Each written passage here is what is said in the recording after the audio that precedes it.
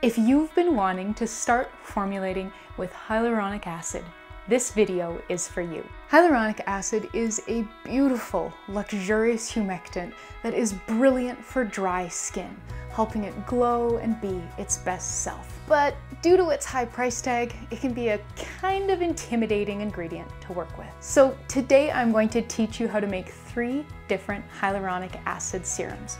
One with just 3 ingredients, one with 5, and one with 8. Each formulation builds on the one before it, and as always, there's a free partner blog post with heaps of extra information, links to buy the ingredients, substitutions, and discount codes.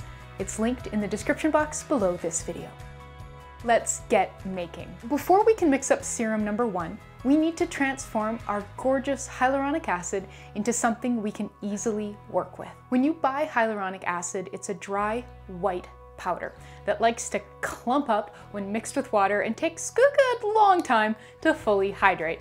And this is a bit of a pain in the backside. So to streamline our formulating, we'll make a biggish batch of a super simple stock solution, so we only have to wait for it to hydrate once. The ingredient list for this simple solution is as short as possible because we want this stock to be as basic and therefore as versatile as possible. I've got a whole video on how to do this, but the general gist is weigh out 1 gram of hyaluronic acid powder, and I'm using low molecular weight. This will give us a 1% hyaluronic acid solution that will be moderately viscous. Combine 98.5 grams of distilled water and half a gram of liquid Germall Plus, and then sprinkle the hyaluronic acid powder on top. Cover your beaker tightly and let it sit. I don't bother stirring at this point as I don't want to lose any precious hyaluronic acid powder to a stirring stick, and it doesn't end up being necessary. Leave the mixture until you can't see any dry powder. This will take a while. I usually leave mine at least overnight, though often closer to a full day.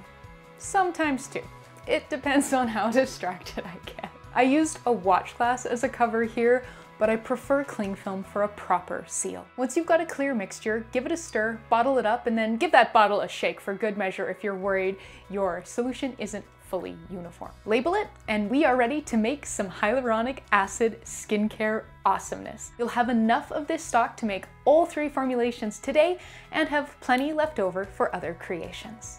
Our first formulation is as simple as it gets. You'll only need 3 ingredients. It's really just a hyaluronic acid solution with a low but effective concentration of hyaluronic acid. Hyaluronic acid is one of the most expensive ingredients we work with, so we want to use just enough to get the benefits without motoring through our formulation budget. To start with, you'll need 12 grams of that 1% stock solution we just made. This finished serum will contain 0.2% hyaluronic acid, a level that is effective and thankfully pretty affordable. Learn more about this with the free partner blog post. To dilute the stock down to that concentration, you'll need 47.76 grams of distilled water, and then to top off the preservative, since we've already got a bit of preservative in the stock, you'll need 0.24 grams of liquid Germall Plus. Stir to combine, and that's it for our 3 ingredient formulation. The finished serum is a pretty thin fluid. I recommend packaging it in a bottle with a dropper cap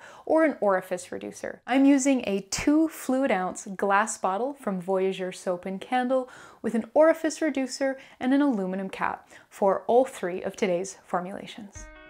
Okay, now it's time for our 5 ingredient formulation. This one adds 2 relatively common ingredients to give this next version more of a skincare punch and a serum-y feel. Our first new ingredient boosts moisturizing, softens the skin, stimulates regeneration, and is soothing. I love it. This fabulous ingredient is powdered panthenol. If your panthenol is a liquid rather than a powder, I have details on how to use that instead in the totally free Humble Bee & Me DIY encyclopedia. The second new ingredient gives our serum more of a serum-y feel. The 3 ingredient version is pretty thin because there's not enough hyaluronic acid in it to give it much of a viscosity boost. And that is okay. Hyaluronic acid is expensive. Adding more to a formulation just to thicken it is a really pricey way to achieve something that can be done for a fraction of the cost. Kind of like using silk to make dish rags. It's also worth keeping in mind that if you're using a really low molecular weight hyaluronic acid, it won't thicken at all, so you couldn't use it to thicken it even if you had the budget for it. So to give this formulation a bit more body on a budget, you'll need a wee bit of soft xanthan gum. If you've got regular xanthan gum or just want to use a different thickening thing, I've got details and suggestions in the free partner blog post, which is linked below. The rest of the ingredients are the same as they were for the 3-ingredient formulation. We've just got a bit less water to make room for these 2 new ingredients. Mix 0.18 grams of soft xanthan gum into 0.24 grams liquid Germall Plus. Add 12 grams of hyaluronic acid solution, 1.2 grams panthenol, and 46.38 grams distilled water. Stir, cover, and leave the xanthan gum to hydrate and work its thickening magic.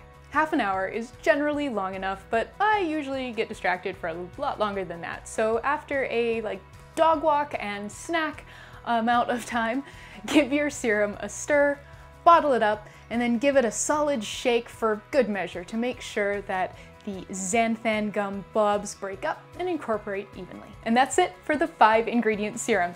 You can see it's a bit thicker than the 3-ingredient version, and the panthenol further amps up the skin moisturizing awesomeness.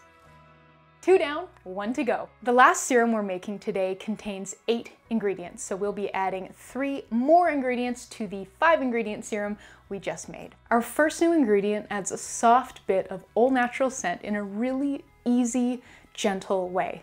No solubilizer required. You'll just need your favorite hydrosol. I'm using rose hydrosol, but you could use any hydrosol you love the smell of. You could also use aloe vera juice or witch hazel here instead. Up next is a very underappreciated, underutilized ingredient, in my opinion at least. It is soothing, boosts skin cell turnover, it's a great moisturizer, and it's cheap! Allantoin. And lastly, for even more moisturizing goodness, you'll need a liquid hydrolyzed protein. I'm using hydrolyzed rice protein, but other awesome options include quinoa, oat, and baobab. You could also use a liquid water-soluble botanical extract instead. I think soothing calendula or calming chamomile would be lovely. They also won't give the serum a coppery color, if that is important to you. To make this last serum, mix 0.18 grams of soft xanthan gum into 0.24 grams liquid Germall Plus. Add 2.4 grams liquid hydrolyzed protein, stir, and then mix in 12 grams of each our 1% hyaluronic acid stock solution and your hydrosol of choice. Add 1.2 grams powdered panthenol, 0.24 grams allantoin, and 31.74 grams distilled water. Stir, cover, and leave the xanthan gum to hydrate and do its thing.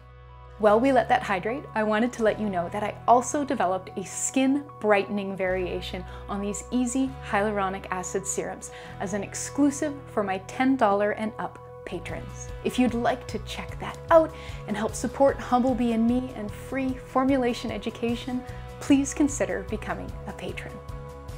Just like last time, you can package up the serum after 30-ish minutes, shaking for good measure. To use these serums, shake a few drops into your palm and gently massage into your skin. I use this formulation morning and night after cleansing and before any lotions or oil serums. And that's how to make 3 different hyaluronic acid serums. Which one are you going to make? If you enjoyed this one thing 3 ways video, you should definitely click here to learn how to make your very own creamy hair conditioners. Just like this video, the first formulation uses only 3 ingredients. Thank you so much for watching. Please subscribe and I'll see you next time.